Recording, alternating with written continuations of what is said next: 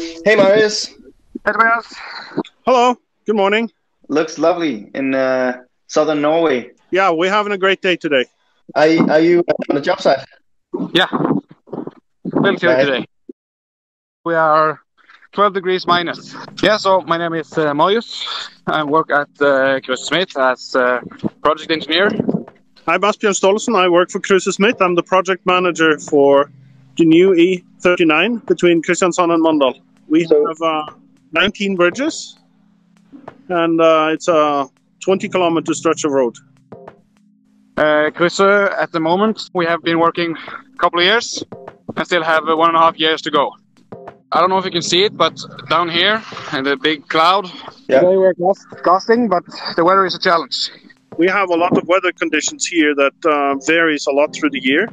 So we've been through the winter now, and we have issues with the cold concrete from the other casts prior.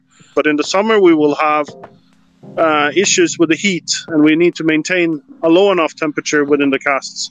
It's always been a requirement that we monitor it, but the other systems are offline. And some days later or some hours later you have to go back out to the farm, check whatever reading there is, and then later unload it, put it in the computer and see what you actually get. That means that you're not really actively using the data. It's a very passive way of working compared to having the data available at all times.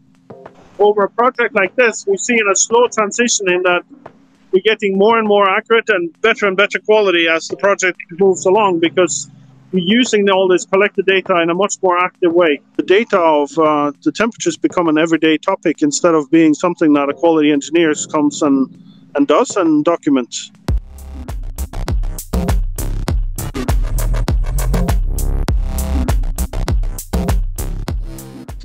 You still get everything that you had, plus a lot more.